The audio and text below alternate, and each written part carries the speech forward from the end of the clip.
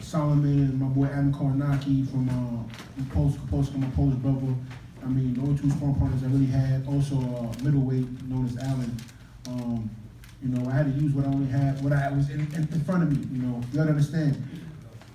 These guys are calling me out as I'm fighting. You know, there's nobody else that wants to fight me. You know, even when I fought Jarrell Washington, he had a full camp. He just came out of Klitschko camp, training for Vladimir.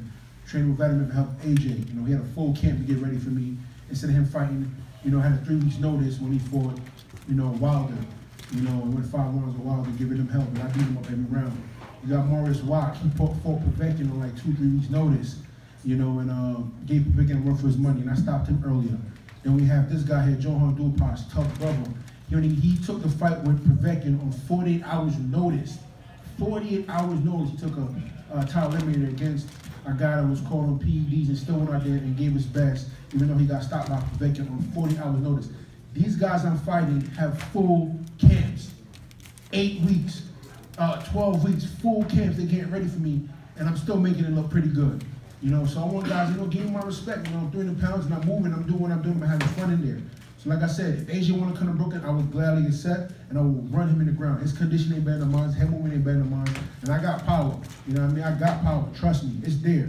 But some guys, you just can't get out the way you want, and you got to go back to boxing. That's what boxing is about. You know, it's getting the win and having fun. You know, that's what can I say. You know, like I said, I don't got no jokes to cracking that right now. You know, but Anthony Jishu and Josh will come get this work all day. I'm ready to toast the English muffin. We cook French fries tonight, so English muffins next time. Man, this shout out to my team, my coaches, Harry, Sosa, my cousin Jamal, Mike on my team. You know, all my boys that came out, you know, can watch my back. You know, a lot of things been going on rough in New York lately, so you know, I wasn't taking no chances. I brought my squad out with me, man, because I'm not risking nothing. I worked too hard to get here for somebody else's mistake. You know, so I'm glad for all my boys that came out with me, man. And you know, Fab, Ed, big cousin in the back. You know, looking like a middle linebacker on defense. You think I'm big? He's big. See him right there, the guy with dressed huge. Imagine running into you. So, thanks everybody for coming out, man. It was dope. Any questions? You mentioned before that you wanted this fight to go 4 to 5 rounds and you wanted a 19th knockout.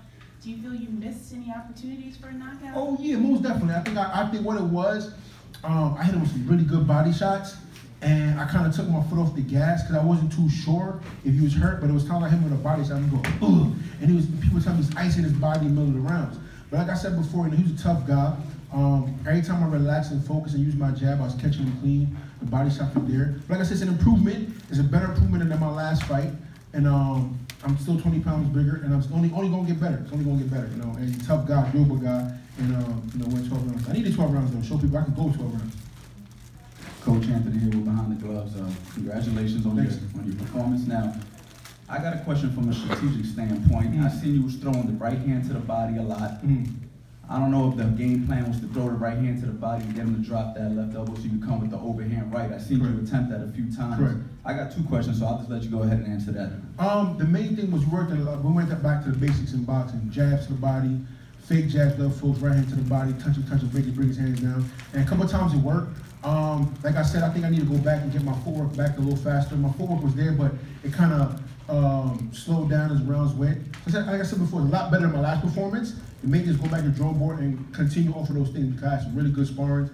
My jab was on point, better than the last fight. So it's going back to the basics and having fun with it, man. Like I said, this fight was a fun fight for me. It was fun. Duhaupas gave me 12 rounds that I needed to see. I know I can go anyway, but show the fans. And I got good body shots. Like I said, it's all about improvement. And I know he's a tough opponent, and I'm no way discouraged. I know a lot of guys can't go 12 rounds with him and look that good. And he had a full camp.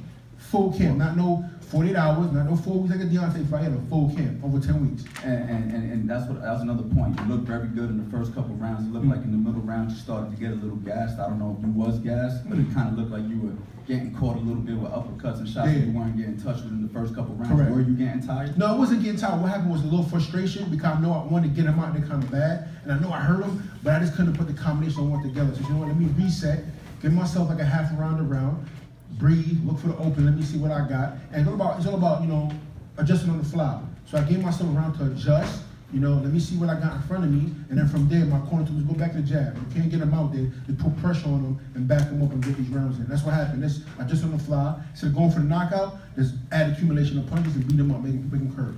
So my last question is, who do you want next, man? I mean, Listen, like I said before, you know, Eddie Hearn made promises, confidence to other fighters. Let's get it straight. I am not signed with Matchroom Boxing and Eddie Hearn. Let's get that clarified for the 100th time. If another reporter reports that, I'm gonna come see you personally. I have my own promotional company. I'm my own boss. I'm Big Baby Promotions, and this is my partner, Salida Promotions. Okay, Team Hummus and Cheeseburgers all day. Remember that. Okay. We have a deal with HBO, and it was in their interest to help build my profile on the Eddie Hearn undercard, and that's what you have here. We are not signed with Eddie Hearn. We have our own thing going on, but it was in the best interest that we help go on Eddie Hearn card to help build my profile. That's all that is. Of course we want the AJ fight. You know, Eddie Hearn's been talking a lot that AJ's gonna come to Brooklyn, he's gonna do this and do that. I'm not gonna sit here and get on my knees and beg. That's not New Yorkers. We work hard, we earn our shot. If you're gonna bring New York, I would gladly bust his behind. If not, we have Chagayev in Germany, who has no TV, but he has a belt. Now, we could probably make that happen when I resign with HBO, because we're negotiations again, and bring Chagayev over here in the main event. Manuel Char. You know, that'd be a headliner, great New York. Me and him versus the German dude, and we can headline out in New York. You know, that'd be my next best option if Eddie Hearn doesn't want to bring Anthony Joshua. I'm not gonna beg for it. I'm here. If you're gonna put his money where his mouth is, make it happen. If not, you're not gonna sell me a dream like you did Ortiz and Dylan White and all these other guys. I'm not gonna do that. Cool? Good evening. Congratulations on your victory. My name is Yang, representing NY Mindset. Coming into the fight, you was 304 pounds. Do you think going into fighting Joshua or Deontay Wilder, do you think you can come in at that weight and be effective? Like I said before, my main thing is adjusting and see how camp goes. And my promise come 304 pounds? I don't think so, because I'm constantly training. Like I said, my main focus for this fight was bulking back up, getting my strength back and feeling comfortable with my weight. So we got up pretty high, pretty fast, and I had to bring it down gradually, not killing myself trying to make a weight. As you can see, my performance was a lot better at 304 than 280 something. So like I said, I'm right back in the gym Monday. We getting weights, you know what I mean? It's still your set. That's how we say in the gym, man. By Monday, I'm back on the weight training, you know what I mean? So we're gonna continue training, still keep my cardio, still do my kickboxing, my MMA, and just bring the weight down gradually and try to keep my strength, you know. I got time, so I'm gonna go back to the footage, look at it, see where I need to improve on. And to me, I think the main thing for me is footwork. I think once my feet keep moving and my head is moving, I beat every one of these guys. And then I staying still. If you notice, a couple times he called me some good shots because I stood there and didn't pop my jab. Like I said before, I took 11 months off. I took 3 fights against good guys. You know, good guys. So to make this, going back to the drawing board, look at the footage, and put some James Brown on and get cooking. Any further questions? Who's next? You also MMA training. What are you doing with the MMA training? As you know, my background is Muay Thai kickboxing. There's a great martial arts school out in Florida where I'm looking to get a place out there, man. There's a lot of good MMA fighters out there. Henry Hoof, Hard Knocks 360, a lot of big guys out there in that gym. You know, Tyrone Spong, Rashad Evans, Anthony Rumble Johnson, the Menace, Mr. Bermudez. You used to be Black Zillions now. They have their own thing, the Hard Knocks 265, which is Henry Hoof. And even though it's hard to get boxing sparring, a lot of MMA guys bring it. They have this warrior mentality. Even though I'm a boxer, they bring it, you know. So it's a great camaraderie that I grew up around with martial arts and Muay Thai, where everybody try to help each other. And it's a different vibe, you know. New York, this weather in New York, we all know suck. You know, so I had to get down to Florida, and that's why I want to be and be able to train all year round and go outside of it and just have fun, you know. So my next thing is actually opening a camp in Belize, you know, where I go back to my home country and just train in the sun and run on the beach and drink coconut water, you know. So that's another Fight in MMA? No, I don't have no plans to fight MMA right now. Like I said, I'm number 1 contender after this fight for sure. So I think going to MMA would actually hurt my profile for me to go and do that sport. Now, when I'm world champion and I beat a couple guys up, we got a $100 million contract by Bellator UFC, then that makes sense, you know. But right now, it wouldn't make sense for me to go do MMA. Right here. Brother Jarrell, this is James Bell here from the Boxing Source. What's good? I'm good, man, I'm good. Just wanted to ask you a question about your overall stamina for this particular fight. I mean, of course, it was mentioned before that you came in at 304.4 pounds, but how did you feel inside the ring there, like going into round 6, 7, and then over to round 12?